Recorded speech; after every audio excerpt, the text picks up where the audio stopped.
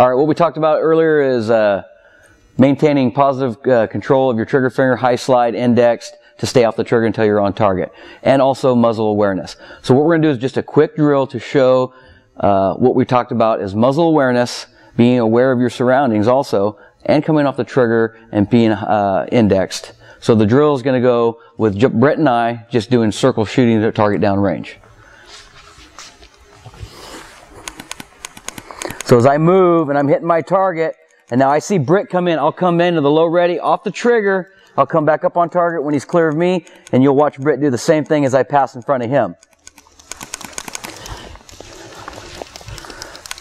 Okay. So there's a little drill that we just went over. Very imperative that you do not do that live, that you train first with SIRTs, and that just gives you the ability to pick up that awareness of muzzle and the awareness of keeping your finger off the trigger when you don't need to be on it.